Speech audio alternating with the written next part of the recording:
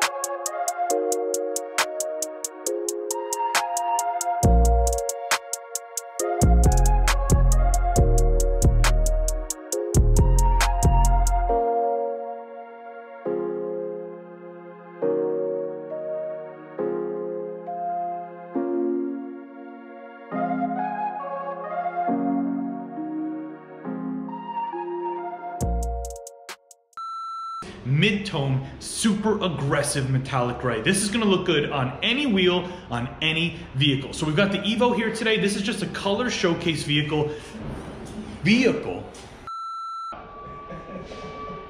If that beeping doesn't stop, I'm going to burn multiple things to the ground. Or something like that, super aggressive. Gotta chill, man. The coffee is...